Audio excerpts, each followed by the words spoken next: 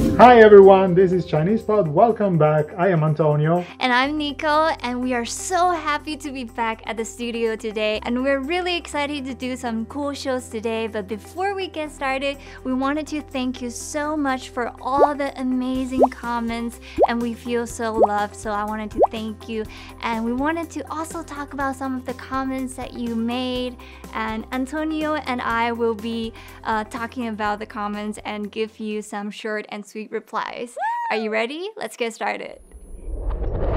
Okay, so there is one comment that I remember on your Chengyu video. Yes.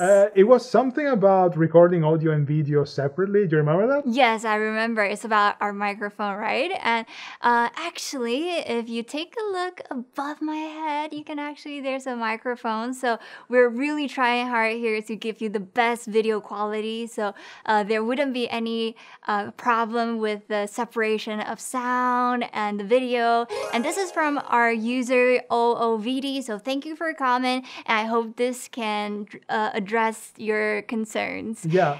And I hope this can prove to Ovidy and to everyone that we don't record audio and video separately, and this is actually our speaking voice. 英文里面叫 binge watching. Binge watching. 在中文里啊 Yes, this is like our speaking voice. We don't have a robot to speak for us. Alright, and for our Chengyu video, we got another wonderful comment from Nilesh, and sorry if I mispronounced your name. And Nilesh suggests that we do live streaming, and I think it is such a brilliant idea, because I know ChinesePod in the past we have done live streaming, and it was amazing to interact with our viewers, and I would personally definitely wanted to do that because I like to interact, you know, I like to reply to anyone, a viewer's comments. In real time. In real time, that would be even more amazing. But there may be some technical issue because of the time zone difference, because here we are in China and most of our viewers are in the US. So if we can overcome that problem, and we will definitely bring up this brilliant idea in the next meeting, and hopefully we can make this dream come true and do a live streaming with you guys. Yeah. Okay, let's move on to the next video, the one that we shot together about doing business in China with Chinese people. You remember the one that we shot completely in Chinese? Yes. We got really nice and really helpful comments on that one. I want to address one in particular from our username called, I'm sorry, I'm gonna mispronounce your name. I'm really sorry about that. Is called something like Hussein Özgür Kurt.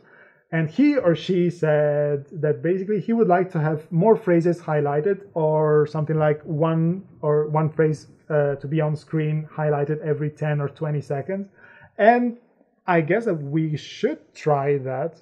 Why not? Why not? Mm-hmm. Yeah, it should be nice. So thank you very much for that valuable suggestion. And the second part was about it was basically him talking about subtitles and the fact that, you know, I'm talking also from my personal experience, like me as a Westerner, if I am too lazy to read the Chinese characters, I want to switch to English. And so the English characters, like the English subtitles there on the bottom, could be distracting because, you know, there are some people who want more subtitles, there are some people who want less subtitles. Everyone wants, you know, different things. Yeah, and we're just trying to find the balance. Exactly. And the most easiest way for our learners to really learn this language in a, you know, stress-free environment. Exactly.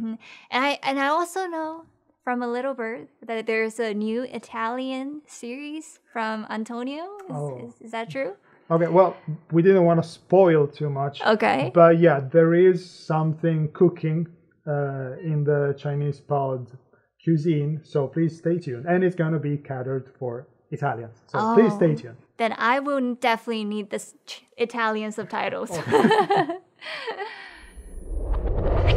Okay, moving on. Same video, different comment. This one is coming from user 钟祥凯, who wrote that 真的提供很多可以加分的小细节. Yes, we introduced some details. Yeah, 还有不要误踩的文化地雷. And also some cultural differences when we're doing business. Yeah, and I really enjoy his sentence, like his little 文化地雷, like it's a cultural landmine. Yes. Yeah, it's something that you don't want to step over, otherwise you will blow up, you will explode.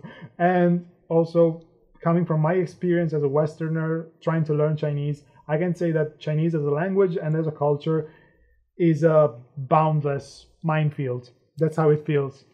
Especially if you're doing business and when you're in a very serious context. But honestly, Taiwanese, Chinese, Mandarin speakers, we're all very friendly and hospitable. It's also in our culture. So don't be afraid to play with your language, to try out your new vocabs, new idioms that you just learned. And I'm sure you're gonna improve real quick if you have the courage to experiment with this language. Yeah, usually whatever happens is that whenever you say something that you shouldn't have said, or you do something that you shouldn't have done, Chinese people would know that it's all in good.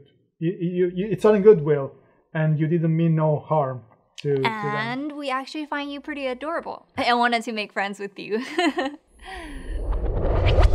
All right, moving on. It's the last comment, but it's definitely not the least. It's from our lovely Kurt again, and I cannot pronounce the first part of his name. I'm sorry. Hussein, Oscar, Kurt. And it's on my latest video on 成语惊弓之鸟. And Kurt would love to have more examples offered to him so that he can use it in sentences. So I was thinking, why not? And I'm gonna actually provide you with a few more examples right now. So first, Andong, do you still remember 惊弓之鸟? Can you make a sentence for me? 哎呦，你这样考我，我就是惊弓之鸟。 Wow, excellent. So, 惊弓之鸟 means whenever you're scared, you're frightened. So, you just got it. Yeah, well, 你看这位老师很严格啊，不知道老师几岁啊？ Oh, my age. Never ask a woman her age. You're making me a 惊弓之鸟. All right, so Kurt, I hope you got it. Alright, that's it for today. It's so fun making this kind of video. Yeah, and it's also very nice to have Nico and Antonio's comment corner. Yay! So what I really want to tell you is that if you like videos like this, please let us know and we'll make more. Yes, and please keep the comments going for your favorite 成语老师 and also our lovely, handsome 安东老师. Alright, that's it for today and I'll see you next time. Thank you. Bye-bye. Bye-bye.